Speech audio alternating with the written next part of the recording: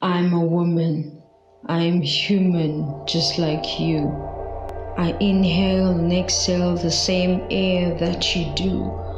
Why do you objectify me because I got something that you want? No, it does not mean convince me. I have what you want, but please don't take it without my permission.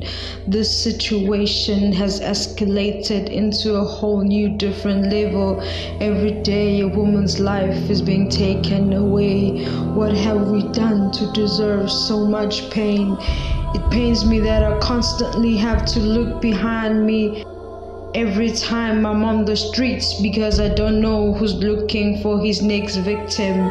Things got bad when they killed Tabisa. I ain't trying to leave the house without protection, praying for the best but still preparing for the worst. It shouldn't be this way. Adam was made to protect Eve, and now Eve has to be protected from Adam. There's no way we can win this without our brothers.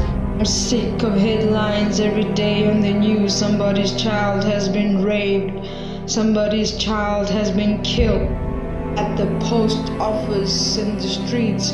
What happened to Ubuntu uma abafana bekwazi ukudlengula isalukwazi? How do you rape someone who's old enough to be your grandmother? Who made sex so important that men think they have a right to convince, then kill you if you say no? No does not mean convince her. Don't touch her without her permission. Why do we have human rights if women are not treated right? There's been enough blood. I've lost my own blood in the hands of love. Don't wait till it happens to your loved one to take a stand. My heart is broken by the headlines. It's like there's a deadline of how many can die before they get satisfied. Somebody's daughter's lying lifeless on the floor. We are all shaken and terrified, but we don't know who's next, but we keep seeing them disappear. That's why we walk with so much fear. I don't want to live in a world where I have to constantly ask, am I next? Am I next?